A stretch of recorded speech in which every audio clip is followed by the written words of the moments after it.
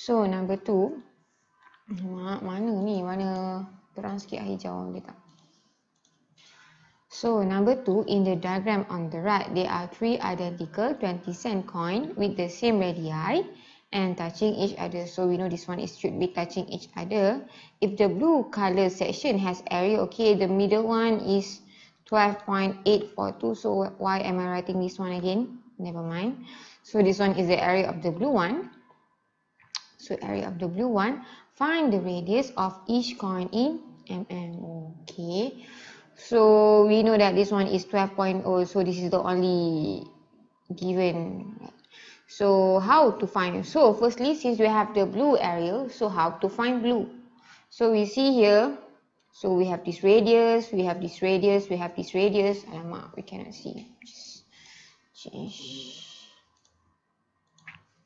So we see here, if this one is the radius, so we can combine this to become triangle. So we see here, to find the blue one, we can find by area of triangle minus area of, so we can get this one, area of sector. So you see here, so area of this one, so area of this one. So minus area of sector. So since we have 3 sector here, times 3. So how to find the area of triangle? So we see here, this one is the same. So we have this one 60 degree, 60 degree and 60 degree. So for example, if this one is the radius, so this one is radius.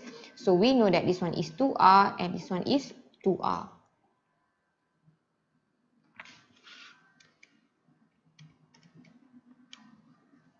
So in the solution of triangle, to find the area of triangle, we can find by using half AB sine C, where we need to know the line in between one angle. So in this case, we have 2r and 2r, so half. So here we have 2r, or 2r, we can have 2r square sine 60.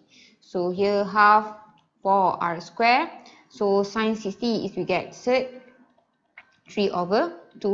So this one we can cancel out. So here we have 1.732 r square. So here we have the area of triangle is equal to 1.732 r square.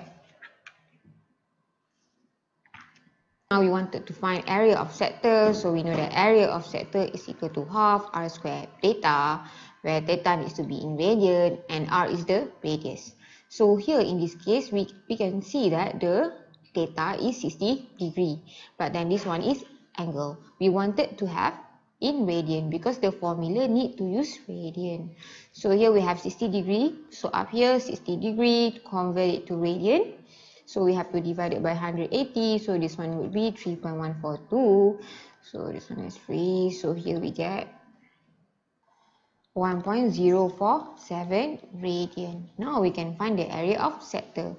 So area of sector is equal to, so I just write it here, area of sector is equal to half r, we don't know r yet, so r square, so theta is equal to 0.5235 r square.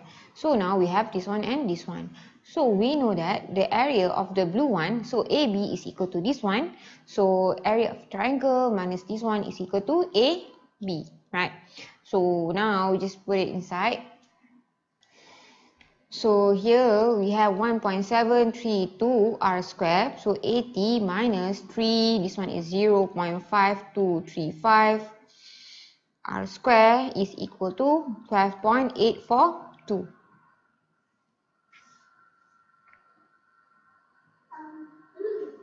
So 1.732 r square minus 1.571 r square is equal to 12.842. So 0.161 r square is equal to 12.842. R square is equal to this one 12.842 divided by 0.161. So here you get 79.764. So radius is equal to, so here r square we bring here, we become square root 79.764. So we get 8.9316. cm. So the radius of each coin is this one lah. So 8.931 cm.